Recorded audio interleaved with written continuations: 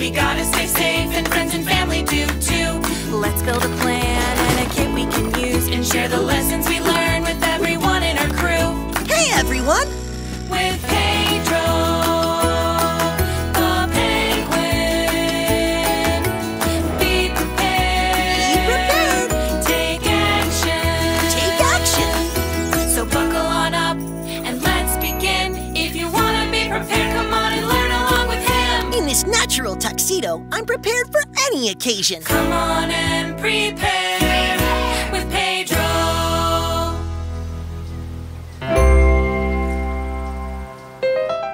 Hey, Gail!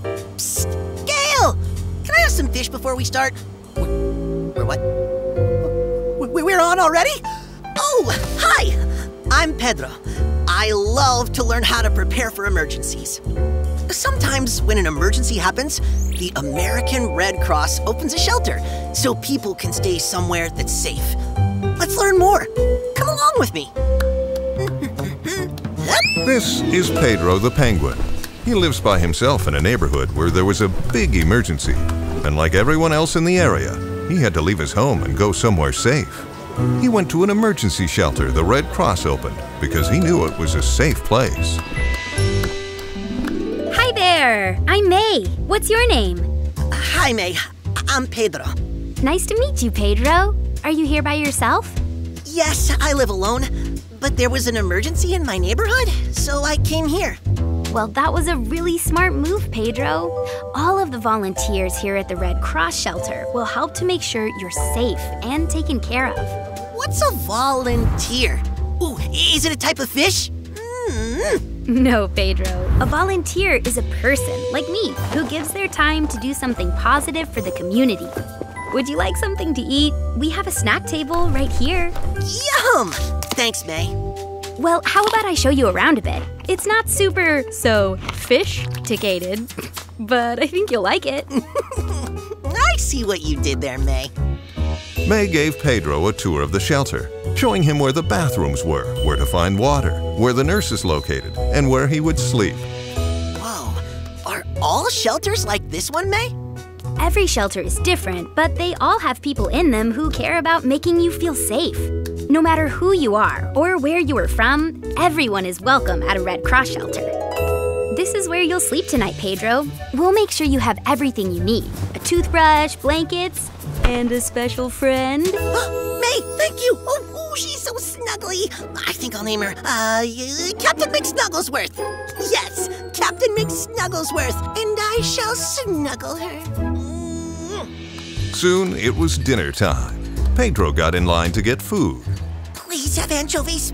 After he saw there were no anchovies, he realized he wasn't sure who he'd sit with while he was eating.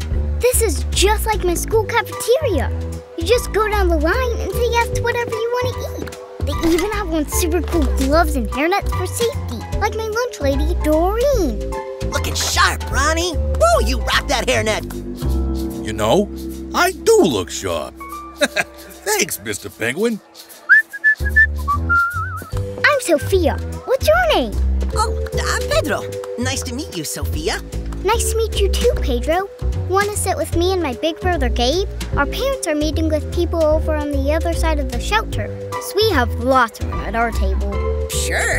In the meantime, tell me a little more about this lunch lady, Doreen. She sounds like a hoot. Gabe, this is my new friend, Pedro. He's going to sit with us for dinner. Gabe, pleasure. Hi, Pedro. Come join us. Mom and Dad will be back in a little bit. Who are your parents meeting with? They're meeting with people who can help us get some of the things we'll need when we go back home. Our dad says they're also working hard to get more of the medicine I forgot. Wow! The folks at the American Red Cross can do all that? Talk about your go-getters. Yeah. Oh, Dad gave me a deck of cards. Would you like to play with us, Pedro? Sure. So, what are we playing, Gabe? Maybe a little Go Fish? I'm practically undefeated. Pedro had a lot of fun making new friends, despite the fact that Sophia won every round of Go Fish. Afterwards, as Pedro got into bed, he felt a little weird sleeping near strangers in a new place.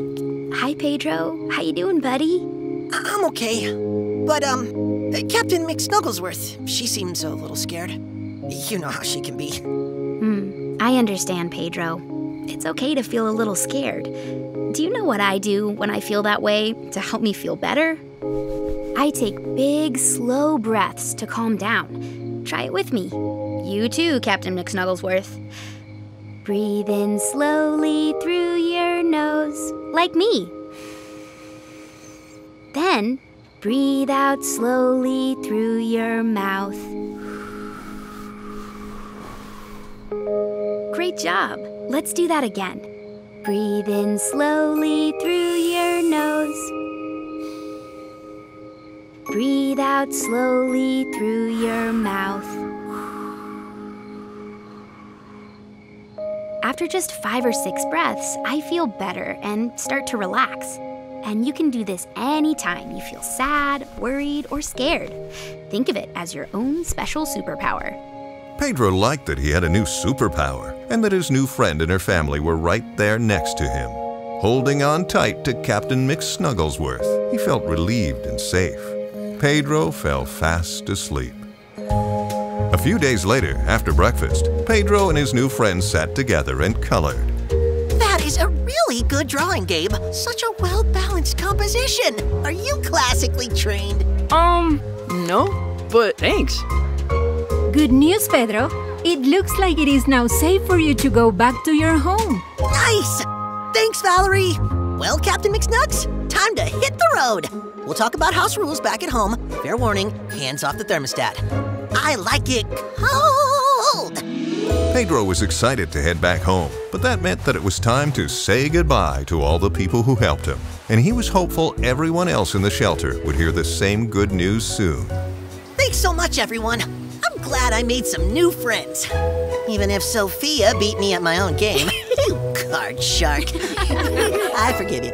Chill out with Pedro. I'm really happy I was able to stay at a Red Cross shelter. They gave me food, a toothbrush, and a safe place to sleep. And those volunteers, I mean, come on. They're just good people. Remember that it's okay to feel worried or scared when you're in a new place. But you have a superpower that can help you calm down. If you feel yourself breathing quickly and feeling nervous, remember to breathe in slowly through your nose, like me. Then, breathe out slowly through your mouth or beak, depending. You can do this again and again until you feel calmer. Yes, Gail! I knew I could count on you. Catch you later. To learn more, visit redcross.org.